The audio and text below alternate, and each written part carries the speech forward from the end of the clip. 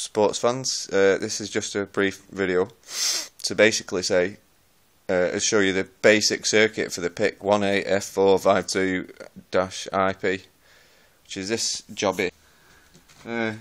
You do need a crystal on it, I think, 4 MHz. Like, I'm not sure what pins it's on, like, but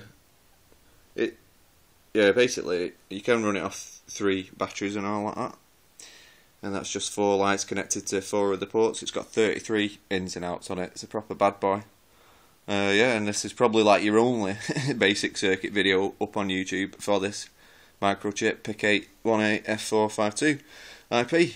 And I'm going to be doing some right mad stuff with this, so watch this space in a bit.